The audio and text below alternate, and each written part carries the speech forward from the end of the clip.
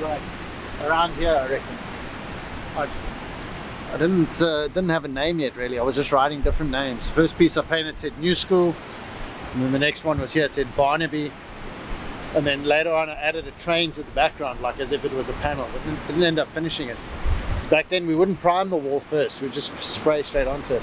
And it was plastered. It obviously wasn't this shitty rock wall, but yeah, a lot of my first stuff was along here. My name's Tyler B. Murphy. I'm a tattooer and artist.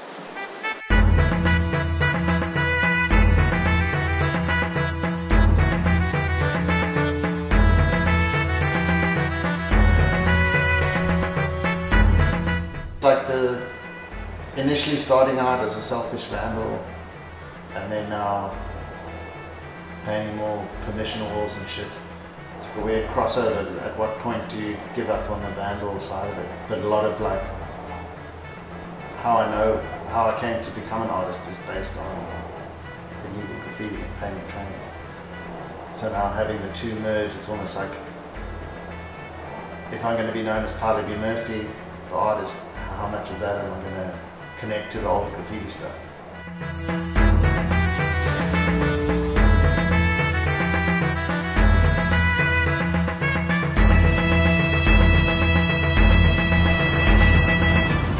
My biggest inspiration in graffiti has always been Falco style. I've always maintained that graffiti is bad for graffiti.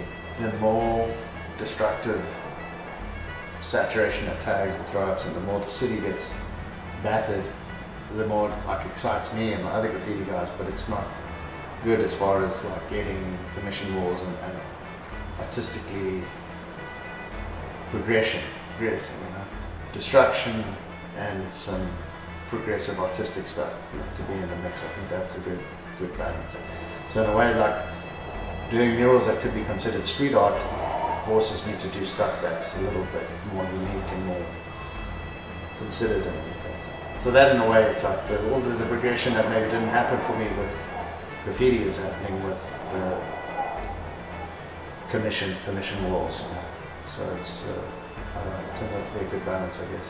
And then still like paint a big chromie every now and then. Beautiful balance.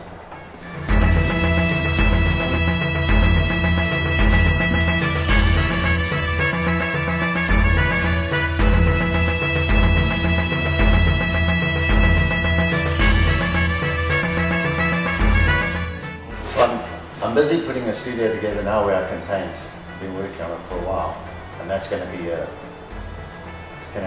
big jump, I reckon, in my productivity as far as like putting out murals and using like sign painting techniques to do bigger works, you know.